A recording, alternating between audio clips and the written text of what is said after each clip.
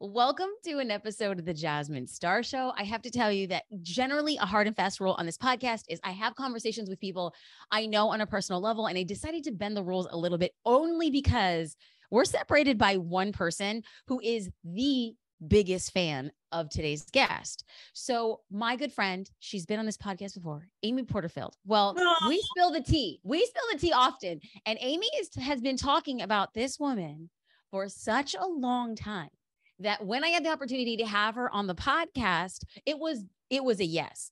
But when Megan dropped a book, which here's the thing, y'all, here's the thing. I have been talking and loving mindset for so long. So just imagine this title kind of popples by. Mind your mindset, the science that shows success starts with your thinking. Okay, that alone, and I'm like, I'm sold. I'm like hook, line, and sinker. I'm getting this book. And then lo and behold, Amy Porterfield tells me that it is written by somebody we have on the podcast today. Y'all, I just want to give a very warm welcome to Megan Hyatt Miller. Megan, I'm so happy you're here today. I'm so happy to be here. That was like the best intro of all time. Well, we have to give credit to where credit is due. Amy has just said the most glorious things about you. A big fan of your work, first and foremost, and then having this opportunity here today, we're going to get super granular, and people know that I really kind of stay away from like the book podcast tours, love them. But what I really want to have is a conversation, and the conversation happens to be centered around a book. And so all of this is true. It's authentic. It is integrity to what it is that I do. So Megan, thank you so much for being here. Thank you for having this conversation. More than anything, we like to have practical tips, takeaways. We want to get people to taking action. And oftentimes the thing that I know is that action is always desirable, but then we let sometimes things get in the way of that. So as we start, I'm kind of like a no nonsense. We just dive right in. I love this. So, okay, great. Okay.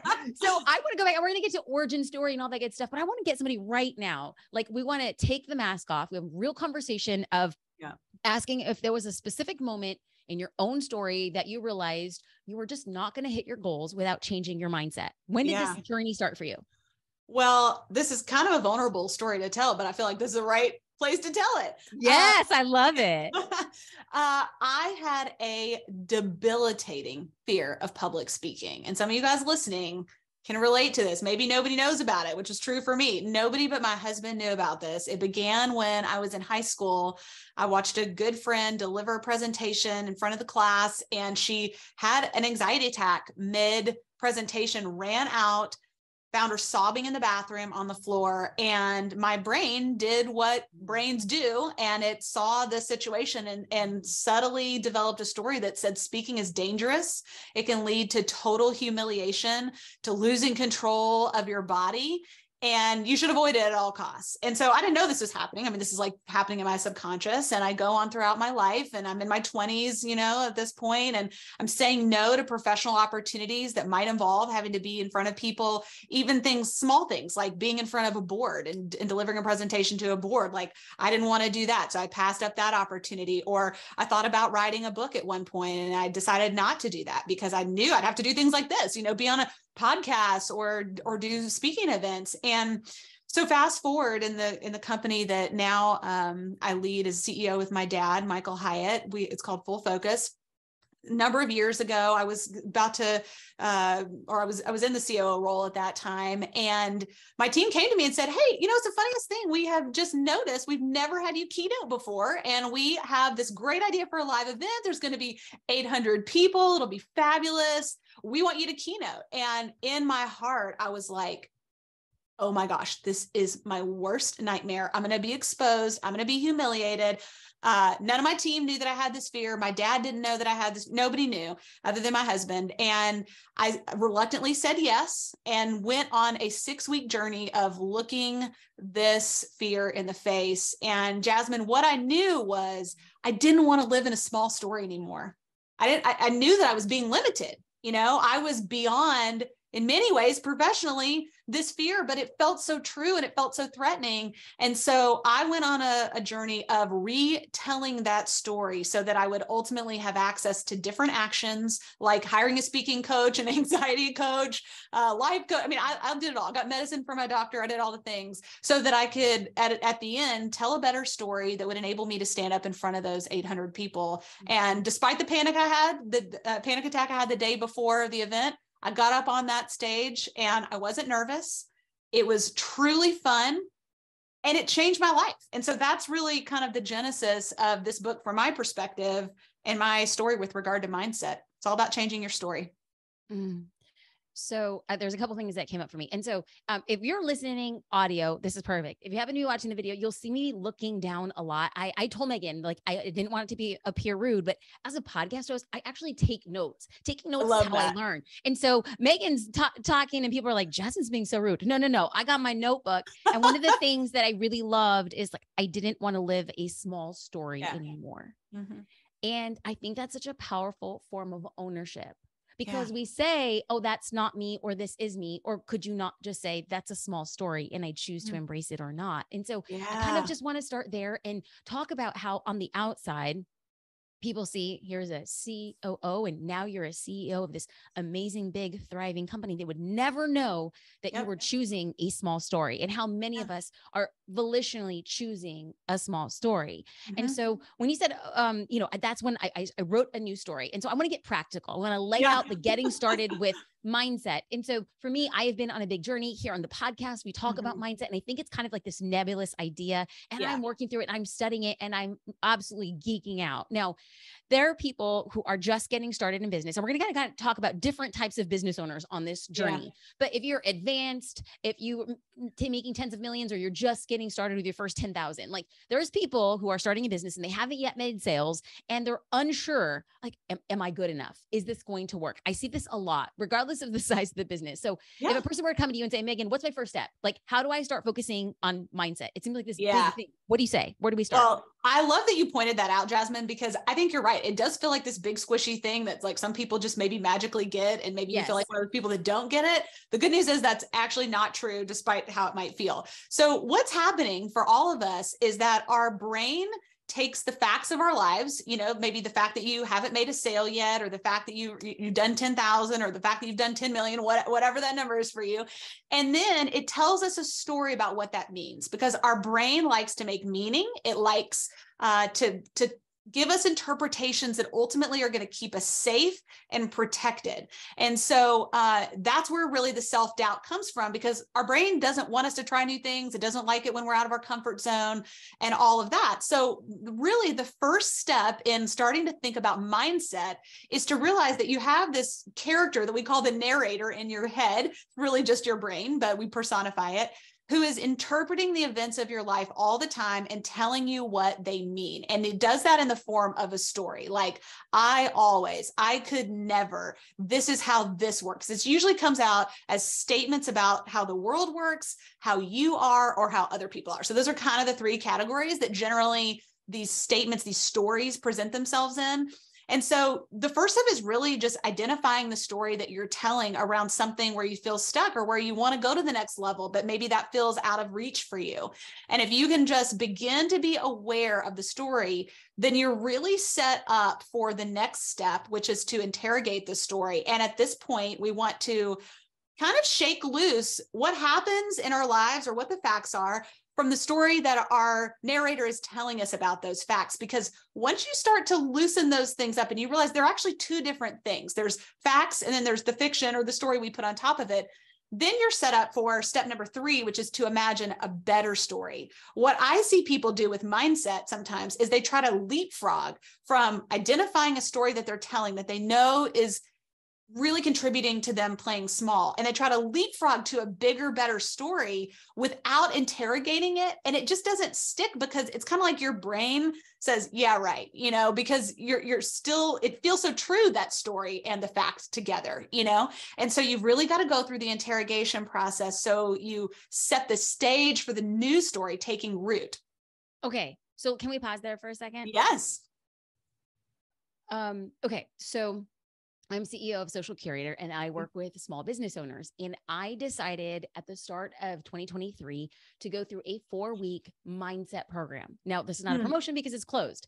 Yeah. So I'm in the middle. And at the time of this recording, this morning, I taught session number 2 of 4.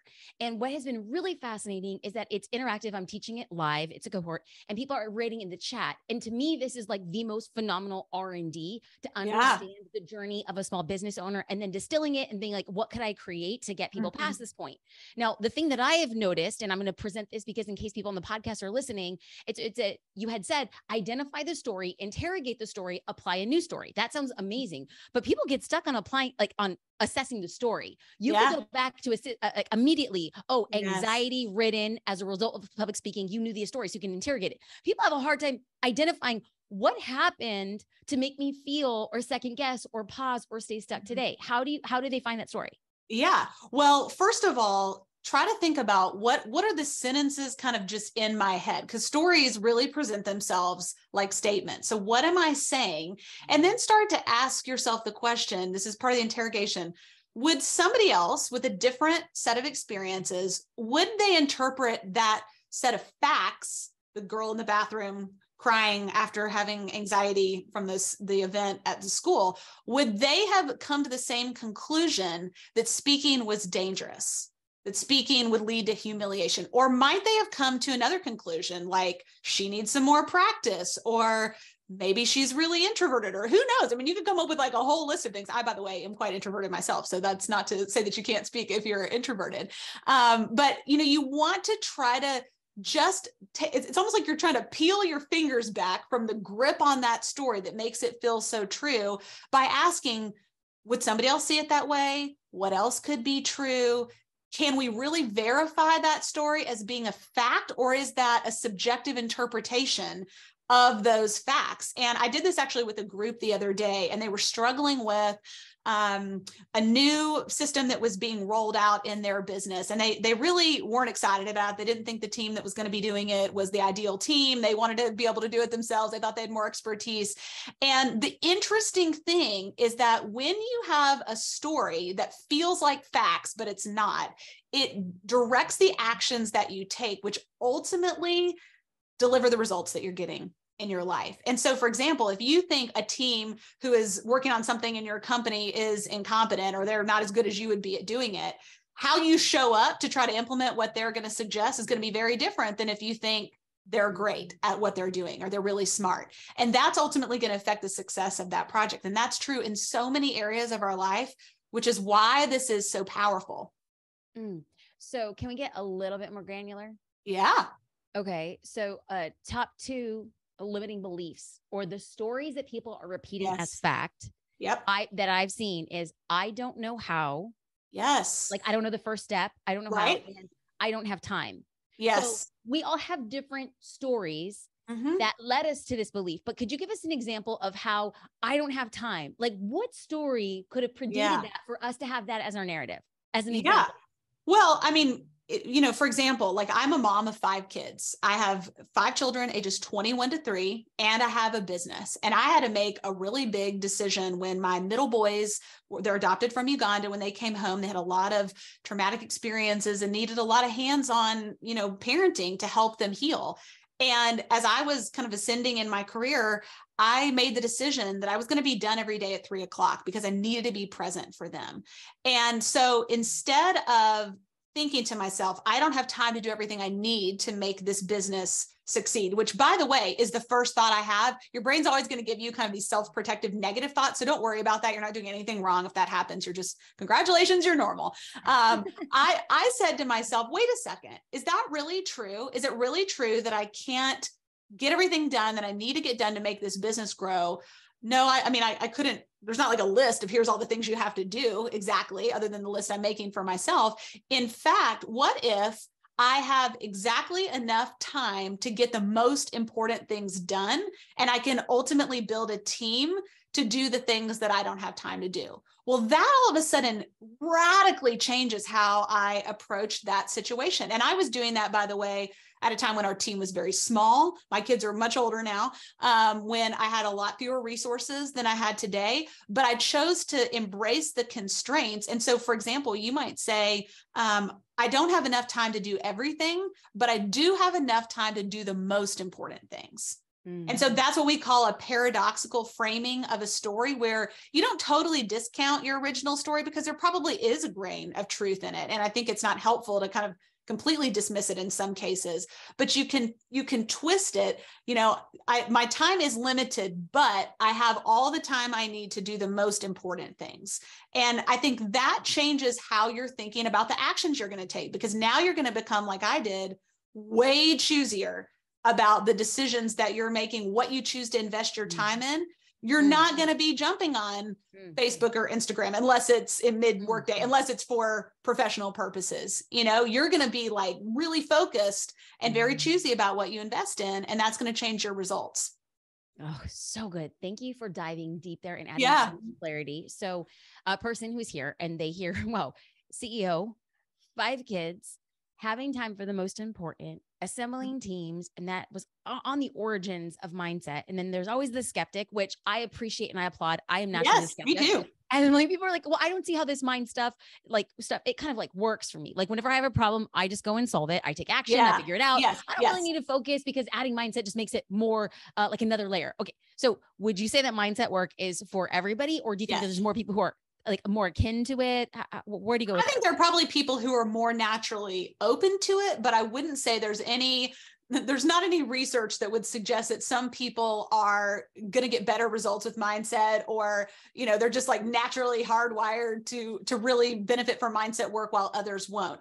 Here's what I would say to that person, because I totally relate to you. And my husband, who is our chief product officer and was very instrumental in the research of this book, would naturally be in that camp, and has really made a lot of progress over time as he's delved into the research on this. Because here's the thing, your brain is, if you're action biased, which I can tell Jasmine, you are, I am, it's like, let's go get it done. Right.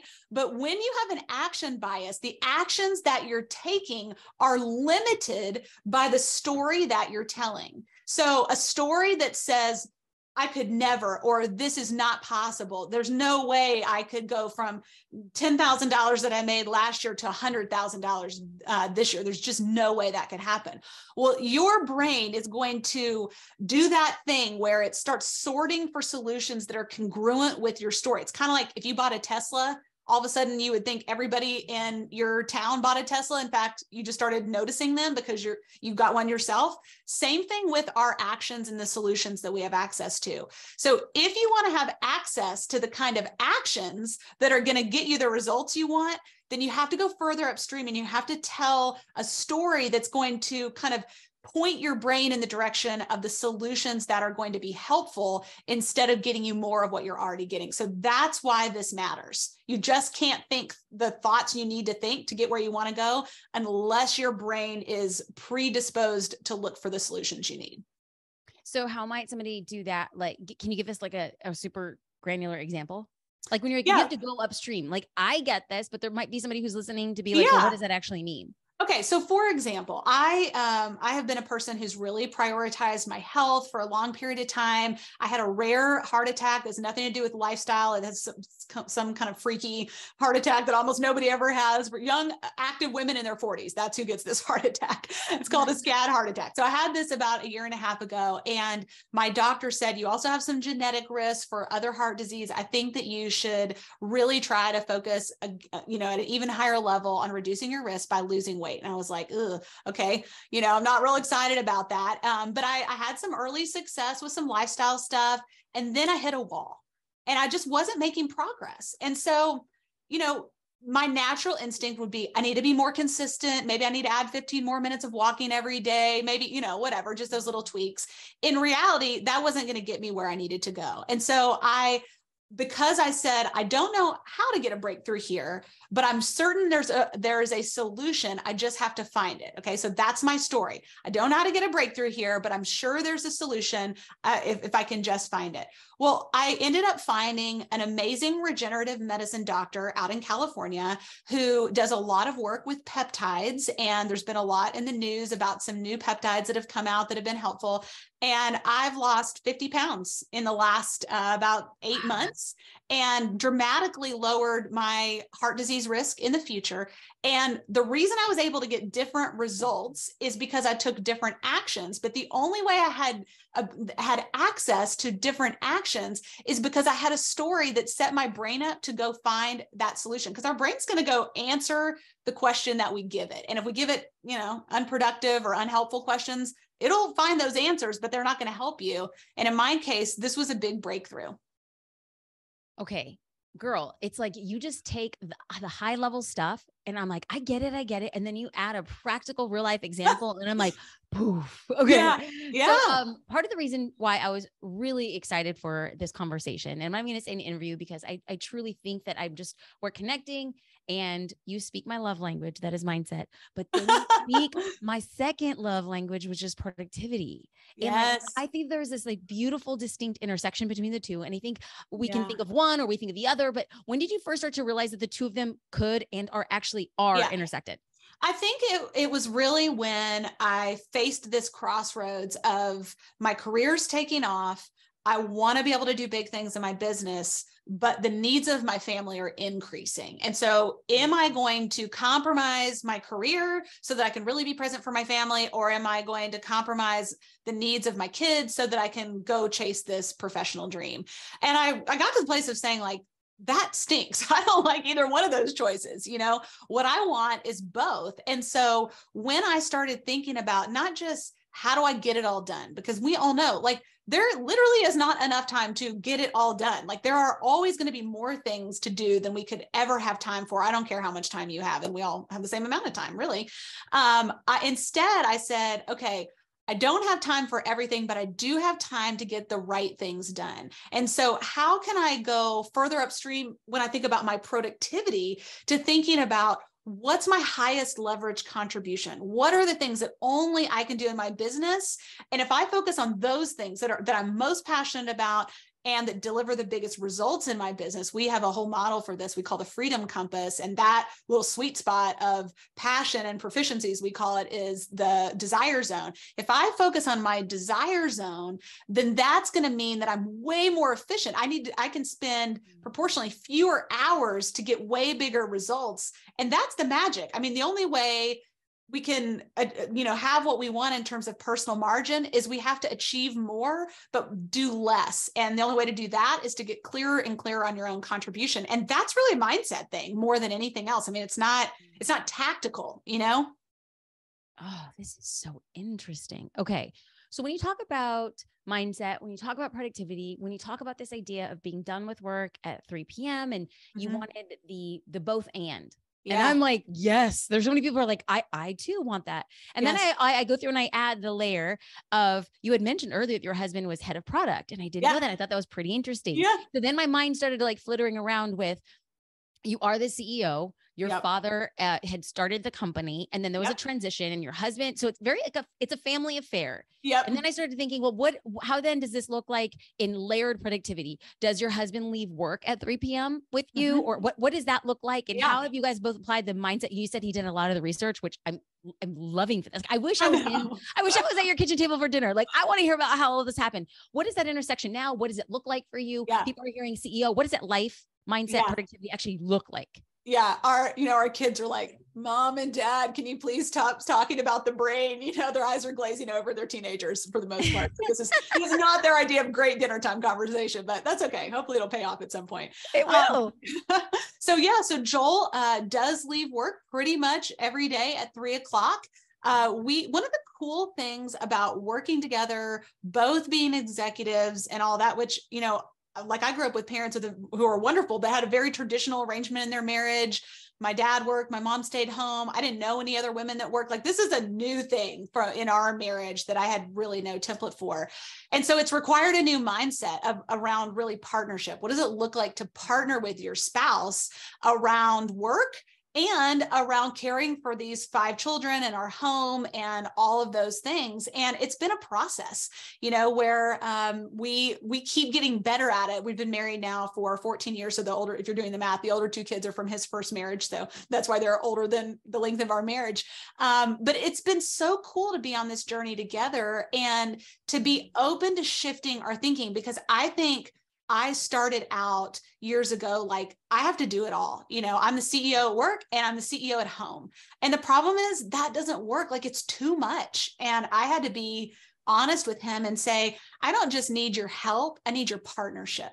And fortunately, I'm married to an amazing guy, and he stepped up. And even just in the last month, we're iterating on this again, and it's becoming even more equitable.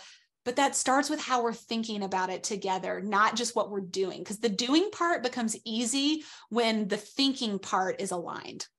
When the doing becomes easy when the thinking is aligned. Mm-hmm. So we talk about the stories that we tell ourselves, and what you just described between not just help, but partnership. People look at this, and maybe not in a personal relationship, but they apply to story. And your story had then become like the 2 of you guys are going to actively think similarly. You guys have conversations around that. But there's other people who are saying, I have a story and I can't tell myself a different story. I can't go upstream because the story is true. Yes. Like, this story is true. What happens to the person, or how do you speak to the person of this story is true? No matter what mindset work I do, this is true. How do we break that? Yeah. Well, first of all, of course it feels true. And let me just say, if that story has an origin in a painful experience, and certainly if it has an origin in a traumatic experience, it is going to be more challenging to dislodge. And I speak about this as someone who's had a lot of experience walking through with my kids, healing from traumatic experiences. All 3 of my younger kids are adopted. And a lot of the work that their therapist does is narrative work about, as she says, getting the right feelings on the right people and the right events, because our memory and the stories we tell sometimes they feel true, but they're not true, and they're hurting us, or they're hurting people we love. And so that's why to look at it. But first of all, recognize that it's okay that it feels true, and then begin to ask yourself, like I did this exercise the other day with a couple of clients, and on the left-hand side of the whiteboard, we wrote down, what are the facts? Okay. So you're just writing the facts. And this is like things that would be on a police report, things that would be on a medical report. I mean, it's not emotionally charged usually for the most part. It's kind of boring. This is not commentary at all. It's like if you're watching a football game, there's what happens on the field. And then like the time on the clock, who has the ball, did they get a touchdown or not? And then there's the guys that are commentating on the game. And that's the story part. It's not factually true or false. They're saying, what does it mean? What does it mean that Patrick Mahomes had an injury to his ankle? Will he be able to play in the Super Bowl? That kind of thing. And so if you, on one side, put the facts, and then on the other side, you write down what you think about those facts, the stories, getting it out of your head and objectifying it enables you to go, oh, these are 2 separate things. Even if I still believe the stories, I can see that these are 2 separate things. Then you go to that interrogate phase and you start to say, what else could be true here? What if I were to just ask somebody on the street and read them the facts on the left-hand side? Would they come up with the same stories, or what else might they come up with? And that is part of the process of loosening the connection between the facts and the story. And Jasmine, sometimes we need somebody else to come into this process with us. That might be your best friend or your spouse. That might be, a pastor or a mentor. That might be a coach. That might be a therapist. And don't be afraid of that, because sometimes when you really feel stuck in a story, somebody else can give you access to thinking that you couldn't get on your own. And that's one of the biggest hacks of this mindset stuff, is to pull in outside resources when you need them. Oh, so good. So I'm like yes and amen to all of this. So we have the way, I just love the explanation with the whiteboard, the facts. and then the feelings towards the facts, and then Yep. asking ourselves if we could apply a different feeling towards the same set of facts. Would Right. another person apply the same feelings on those facts? Yeah. And the same interpretation, you know? Yes. Yes. Okay. And so when we go back to somebody's feeling like, I can do this, I'm going to feel good. Now, here on the podcast, big proponents of mindset and productivity. And so we talk about being consistent, working smarter and not harder. Yeah. And so people are feeling, I'm ready to tell myself a new story. I'm ready to do this, and I'm ready to be consistent, and I'm ready to have the mindset for it. And then all of a sudden, when that happens, it feels like there's like this challenge. The challenge is, oh, your kids got unexpectedly sick, or your partner loses their job, or something unexpected happens. It's at that point, like, can you talk like how we can like quickly reroute our mindset after we got to this point, we're feeling on a high, then we get hit down and we're like, how many times do I have to get hit? How do we sharpen that mindset to like, how do we get the boomerang faster? Well, first of all, what you said, reroute, is literally what's happening in your brain. These stories, especially the ones that feel really, really true and kind of have a hold of you, they are literally neural pathways in our brain that think of it as the difference between a dirt road and like an interstate. And who wouldn't rather drive on the interstate than the dirt road, right? It's just the default place that our brain wants to go. And so what we want to do is we want to train our brain to not stop thinking negative things or the disempowering stories, because those are just always going to come up. But when we think those things, to realize, oh, wait a second, I have a choice in the story that I'm going to connect to on this. Just because my brain says, oh, my kids got COVID and I had to cancel 3 client meetings and I'm not going to get those contracts because of that, that doesn't have to mean, and I'll never build the business I want to build. That could just mean, oh, you know what? That gives me more time to refine my branding, to refine my value proposition, to get clear on my pitch. And that's actually going to make me stronger once I'm on the other side of this period of, you know, the kids being out of school and juggling all the COVID stuff. And I think it's really in that choice of, I can either believe the default story, or I can be intentional about training my narrator. Like, think of it like a puppy. You know, you can train your puppy, or you can just let them run wild. And if you train your narrator to begin thinking of stories that are helpful, that lead you to that kind of actions that will ultimately lead you to the kind of results you want, that's where the magic is, because we don't have to be passive bystanders or even victims of these stories that are controlling our lives. We can tell something different. Oh, so good. Now, we're going to be tying up right now, but I do have one other question. Yes. As people apply this mindset work to their home life, and maybe they question if their partner is as willing to explore and change the mindset, but specifically even in the workplace. Like, sometimes I think to myself, like, I'm deep diving and I kind of feel like when somebody says, oh, you're not how you used to be, I say, thank you. Right. Thank you so much. Like, so as a leader on a team, do we, what can we expect? Does it have to be self-driven? Can we inspire our partners or coworkers to change their mindset? Like, what is your philosophy on that?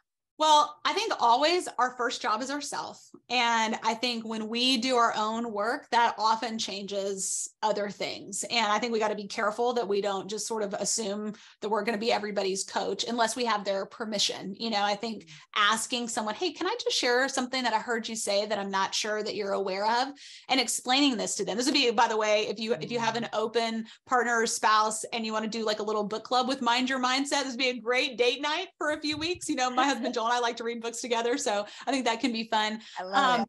But focus on yourself first, because this is a gift to people around you, whether you're a leader, a spouse, a friend, a parent. I have all kinds of examples of using this with my kids. But if I hadn't done my own work first, I wouldn't have been able to do this. So that would be my recommendation, is focus on yourself first and really develop the self-awareness. And then you can go on out from there.